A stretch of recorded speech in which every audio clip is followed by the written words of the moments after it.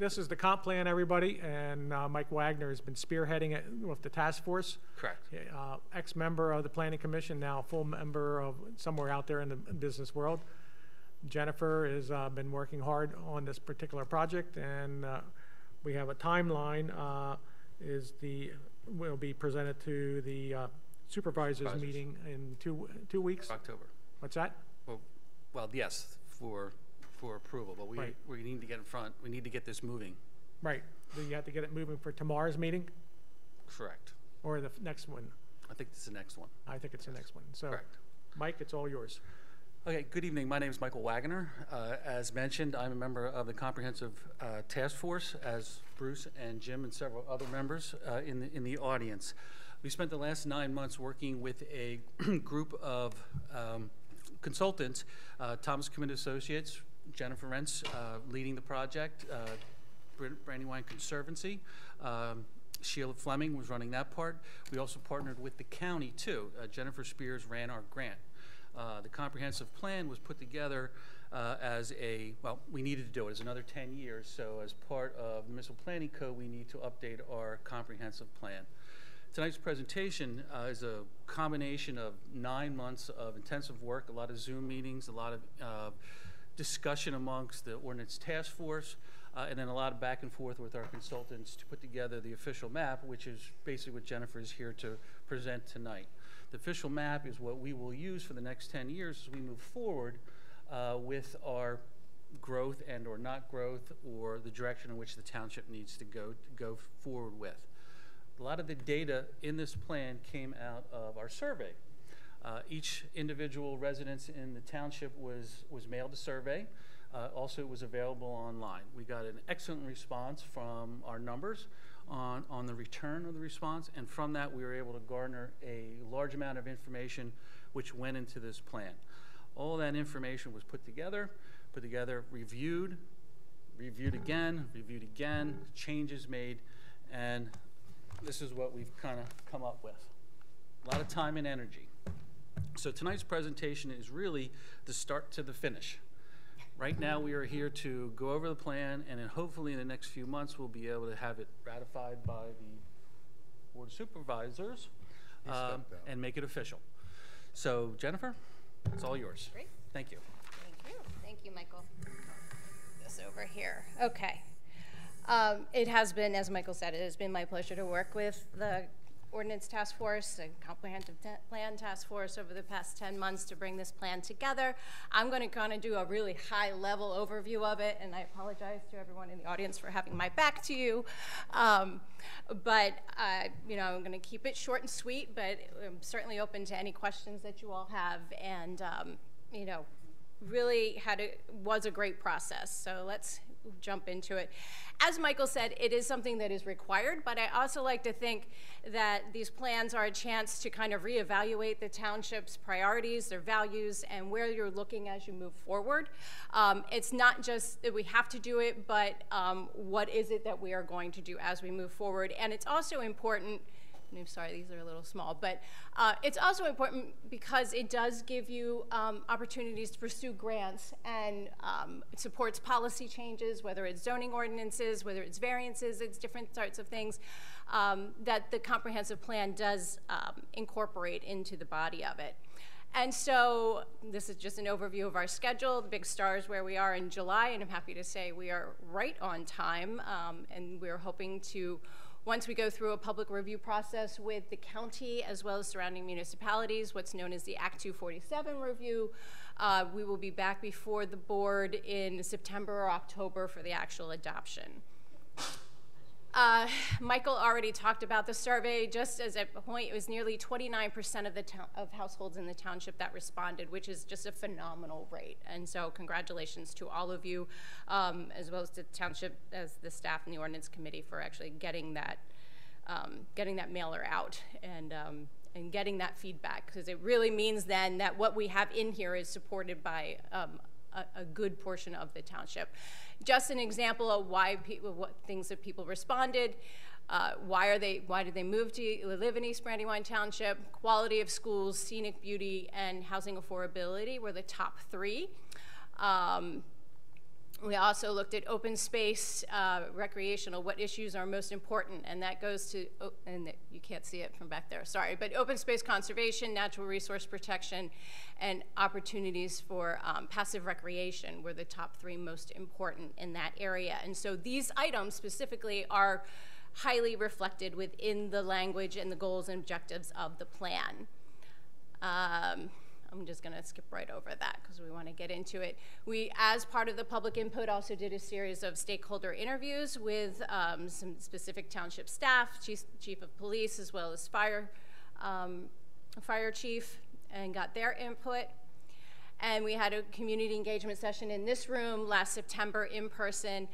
Wasn't as well attended as the survey responses, but it certainly did provide some additional input, particularly in regards to trails and kind of marking up some of the maps that we had going. And so what we boiled down to, there are 10 specific sections that each have goals and objectives. You know, one of the priority areas was Guthriesville Village, and so we have, for each of those sections, we have a goal, objectives, and then the strategies. I'm not going to go into each of them in great detail, but again, Guthriesville Village was really, you know, the picture on the left there is what was a master plan that was developed back in 2014, and kind of how to evaluate that moving forward. But also keeping the kind of spirit of it in the sense that Guthriesville is a historic and traditional center of the township. We want to keep that, develop ways to make circulation more smooth, particularly there was a loop road originally. Now we're looking at just an East Reeseville Road extension, say that 5 times quick. And maintaining that historic character of the area are really the main focus areas in that specific area. Natural resource protection, continuing to leverage the township open space funds. One of the things that we heard over and over was really the emphasis upon preserving what open space is left in the township and doing our best to do that. Also focusing on groundwater and surface water supplies, and you know, kind of dipping our toe in the water in terms of how to create more climate resiliency within the township. Parks and recreation and trails. Again, as I mentioned earlier, trails was heavily supported through the survey, and so we're really focusing on putting out the map in the comprehensive plan. Really focuses on how to implement the East-West Trail Plan, which connects, of course, the Struble Trail over to Hibernia Park in West Brandywine Township, and then kind of create off of that spine connections into individual neighborhoods, into Guthriesville, and you know, how to go about acquiring easements either through land development or where the township needs to step in and get creative. Parks and Rec, continuing doing what we're doing, really have that, continue that great focus on Bondsville Mill Park, but also looking at the other parks in the township to make sure that the access is there, that they're being used to the best of their of what's available, and continuing to serve the township as it grows. Community character, this goes back to historic resources and maintaining that accurate inventory. We also, there was a big support for education and historic events within the township, and so keeping that continuation of support for the Historic Commission, the use of the newsletter, the use of community events, those types of things, and even growing them so that we can maintain the support for historic preservation in the township. Energy conservation and climate adaptation. This is a new section within the comprehensive plan. It was not part of the last one. The Brandywine Conservancy did what they called a climate profile for the township, which is included as one of the appendices in the back. And, you know, by the way, just for everybody in the audience, we do have this posted on the website to see any of the specific sections and take a little closer look at it if you so desire. But basically focusing, you know, kind of 5 areas, focusing on the township facilities and buildings themselves, how to create more energy efficiency within the built environment, mainly through encouraging through ordinances and regulations, looking at renewable energy resources, public-private partnerships, and of course looking ahead at the impacts of climate change again. Community facilities and utilities. Again, making sure that as the township grows, which it has grown at rapidly over the past 20 years, and we'll probably slow down a little bit moving forward, but making sure that our community facilities and utilities are maintained, maintain the quality of life, keep up with the pace of growth, and particularly in regards to public safety, that the excellent levels that are given now are maintained. Okay. Transportation is obviously a big concern among residents in the township, and for good reason. And so there is a focus on the Route 322 corridor and how to improve safety both within Guthriesville, the main intersection, but also at other priority intersections along that route. Making sure we have a capital improvement plan in place to maintain bridges and roads in good repair. Looking in the long term at public transportation options along Route 322.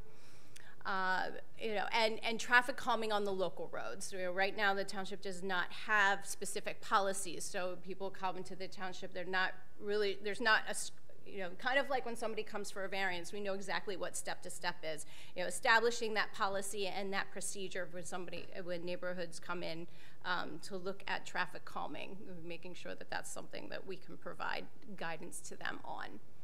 And then the future land use is kind of where everything is summed up. And so this is the new future land use map. It actually is different than the official map, which is also part of this project, but is not being presented tonight. So this is a future land use map, and this is where the zoning map is meant to be consistent with the future land use. And so it's showing us where, the pink that you can all see is really where our commercial areas are. The light green is preserved open space and intended to remain open space. The brown outlines are the agriculture, and then the white is actually existing residential. And then there's that green area, and those are areas that we know are under development. Under development of active applications coming in, and will have open space as part of their plan because of the design requirements. Okay, so there were, 10 sections, 65 action items.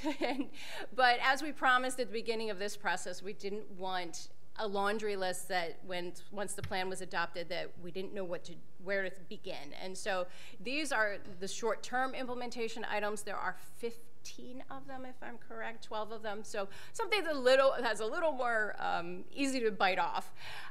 There is looking at the zoning map in terms of updating the TND2 boundaries so that the Causland Farm is not within that development zone for the TND2, but the priority is to encourage preservation if at all possible. The East Reeseville Road extension, as I mentioned earlier, is one of the priorities. Adopting the official map, which will be the next step in all of this. We're just kind of working out some of the official map shows basically planned trail and community facilities. So road extensions, the Reeseville Road extension is shown on there, as well as trails and parks. And so we're just fine tuning that before we bring it to the public process. In updating adopting the sewage facilities plan. We talked about priority trail connections. Consider updating the transportation impact fee ordinance, sorry. That's one of the big considerations to come out of this, especially to make sure it hasn't been updated since 2002, somewhere in there. And that traffic calming policy. So these would be kind of the initial out of the box type of things that the township would be focusing on as we move forward. And that's a picture of the current official map. Like I said, I don't have a version of the draft just yet. I did already receive some informal comments from the county on the plan. And so these changes will already be incorporated into the next step, into the next draft, which, again, with any comments that we received tonight, as well as over the next week or so, would be incorporated into the plan before hopefully it is approved to go out for that Act 247 review. So with that, I know that was very fast, but again, I didn't want to go, if I go into too much detail, then we're here for another half hour, so. Are there any comments or questions? Any comments?